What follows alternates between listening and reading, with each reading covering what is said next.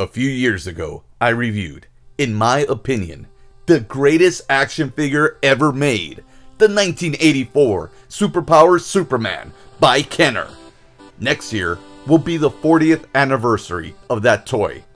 And this year, it's the 10th of Henry Cavill as Superman. I thought, why don't I do a series of Superman action figure unboxings, and at the end, see just how well they measure up to the greatest of all time. I'll be making my way through these Kal-Els in chronological order. And first on that list is the 1995 Superman Man of Steel Power Flight Superman by Kenner. I originally bought this about 20 years ago, and I've always wanted to unbox it, and now that I've got a reason to unbox it, I bought myself an extra one because I think the packaging looks awesome. And the number one reason I bought this was because it was always under my belief that this figure was basically a discarded Superflight Superman from back in the 80s, a figure that they were going to release to commemorate Superman's anniversary. He was going to be all in gold and have a Superflight superpower. And here are pictures from Jason Geyer, who mocked up what the figure was supposed to look like during his release. Now this is almost 10 years later, from 1986 to 1995, but Kenner was known for using old ideas, old mechanisms, and even old molds for new upcoming figures. And that's what I'm gonna find out right now. If you squeeze this Man of Steel's legs and his arms start moving up and down, then we've got our missing link to the greatest action figure line ever made, the Superpowers. When the world needs saving, the world turns to and his super team. Superman's not just a superhero, he's the superhero. Superboy and Steel are the super team. This is Steel. He's got an armor suit, and check out that hammer. Pow! Superboy rides in on his motorcycle and blasts him. Bam! Pow! Conduit is a supervillain. He's got these power cables that go zzz, zzz, zzz. Superman comes in like boom. Bad guys gotta learn. You don't mess with the S. Superman. Figures and vehicles each sold separately.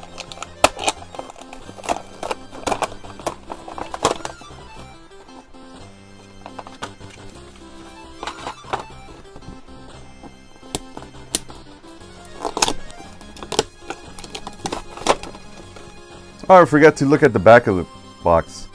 I was so excited about finally opening it. Well, okay, so let's take a look at the back of the box. From top to bottom, join forces with the most powerful being of all time, the legendary Man of Steel. Superman and his team of superpowered allies are mankind's ultimate weapon against the most fearsome, unstoppable villains in the galaxy. And looking at all the figures, well, you know what this is from.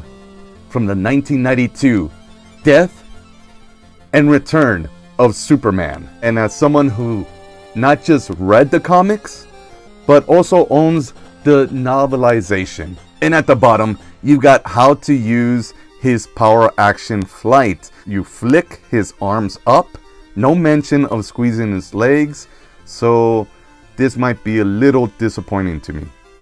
To stop the evil Doomsday, you need a hero who's more than a man. Superman. He's been called the greatest, the strongest, the first among heroes. Superman. High-voltage villain Conduit is powered by kryptonite, but with Krypton cannon blasting, Laser Superman powers him down. Conduit will learn, don't mess with the S. Superman. It's the dreaded Doomsday, the most fearsome force in the universe. Even Doomsday will learn, you don't mess with the S. Superman figures each sold separately, blocks not included. The card that he comes with looks really, really badass. And on the back, oh, that's a little underwhelming. Classic Kenner blue plastic fashion. The blue here has kind of turned dark, a little greenish, a little tint of green. It's not that noticeable at first glance, but the more and more I see it, the more and more I see it. The Superman comes with chains. Chain up some of the villains and he carries them away. This is stupid. This is what I want. Oh, wow. I was wondering whether or not they were going to put the symbol. Though, I'm gonna nitpick this for a bit because they did an awful job painting it in. Sloppy work. But before we take an even closer look, I'm gonna smell this guy. And he smells fantastic. He smells really, really good. It's not a super strong smell, but it is a brand new toy smell from 1995.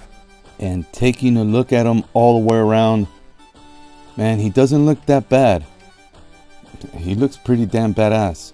The only thing that's really bothering me is that Superman symbol on the back.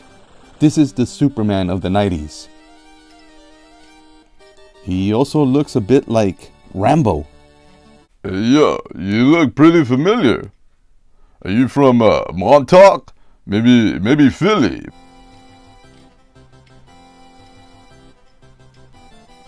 Now let's take an even closer look. Let's take a look at his articulation. So he has articulation that makes his arms move at the head. So I don't think that's proper articulation there. See, his arms, can they move separately? No, they can't. So I'll just count that as 1 point of articulation. Any waist articulation? No. Hip at the legs, he basically has 3 points of articulation because he's missing knee joints right there, and that's pretty messed up. Now without the cape, great mold, great physique. The molding for the cape is pretty nice as well. Just that really sucks. Looks pretty nice. I mean, it's not, you know, it's not Superpowers cape. It's not cloth cape, which is always a plus. But at least it stays on pretty nice. And now let's take a look at his superpower, Power Flight. You just flick it and he looks up. Da-da-da. Sort of looks up. Sort of. So yeah,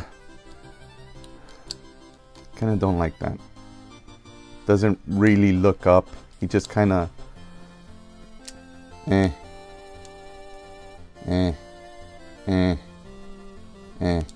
So it's not really looking up to fly.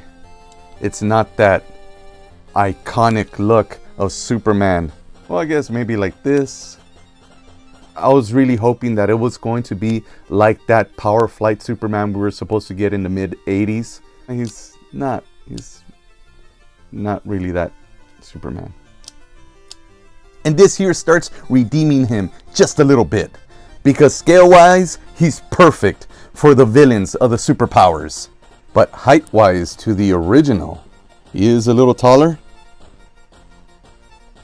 We'll find out how he really measures up to that Superman after I'm done unboxing all of the Supermen. But I am really curious to know how he'll look with a cloth cape. Yeah, it doesn't really suit him. It doesn't really fit him either. Because of his mullet here, that cape doesn't truly fit on him. Well, no, that doesn't look good either. His original cape looks a lot better. I can't make his arms go slight. Oh, I can. Okay. So now if I do this, that looks a lot better. Adjusting his arms a little. You have to kind of take them back, and it feels like it's not good for the mechanism inside. But posed, he looks a lot better this way.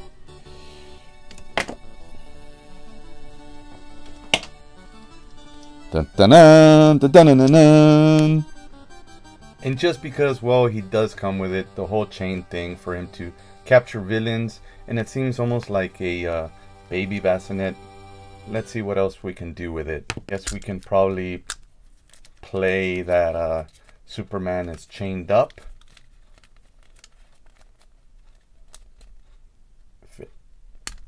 And then he breaks out of it. Breaks out of it.